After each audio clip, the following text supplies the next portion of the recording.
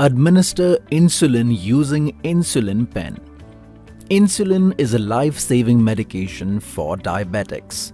However, there is no such thing as an insulin pill. It can only be administered as a shot. However, modern syringes and insulin pens are much easier to use and less painful than previous generations.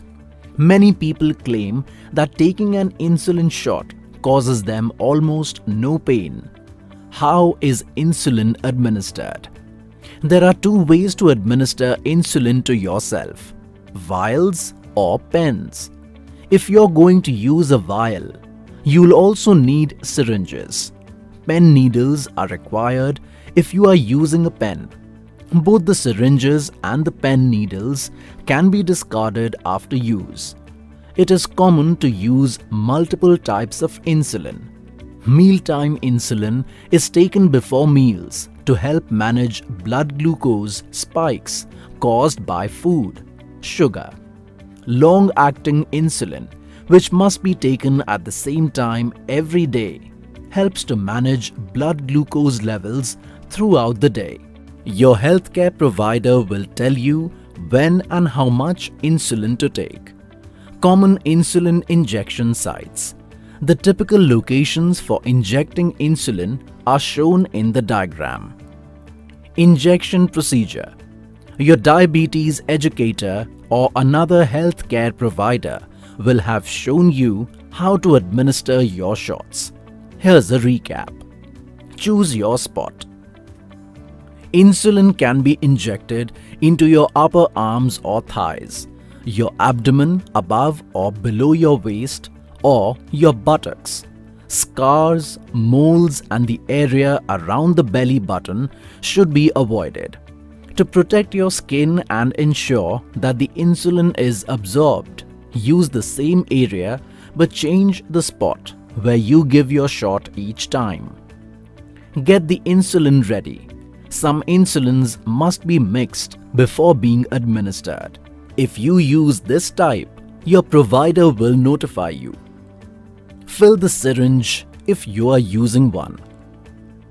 To begin, draw an amount of air into the syringe equal to your insulin dose. Fill the vial with air.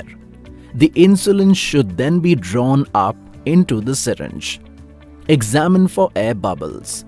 Tapping the syringe should break up the bubbles and allow you to receive the full dose.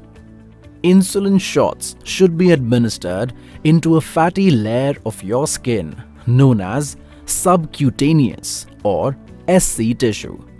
Insert the needle at a 90-degree angle. Unless you are using a longer needle, you do not need to pinch up the skin.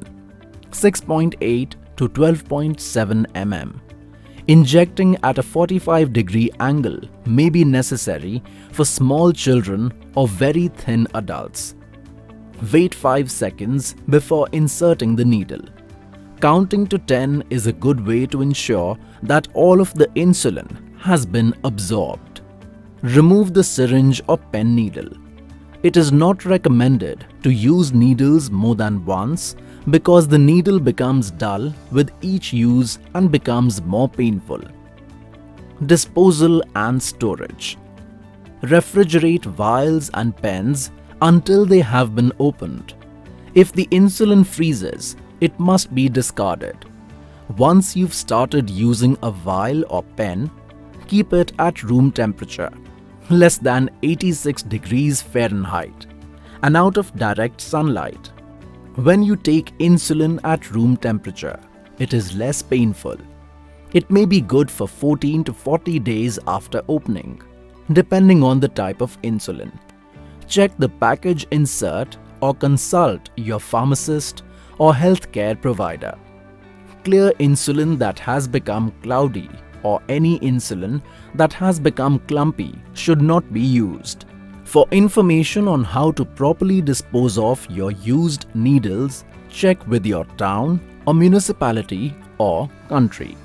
In many locations, used needles may be placed in a container that cannot be punctured, such as an empty laundry detergent bottle. close the container's top with tape and place it in the trash, not the recycling container.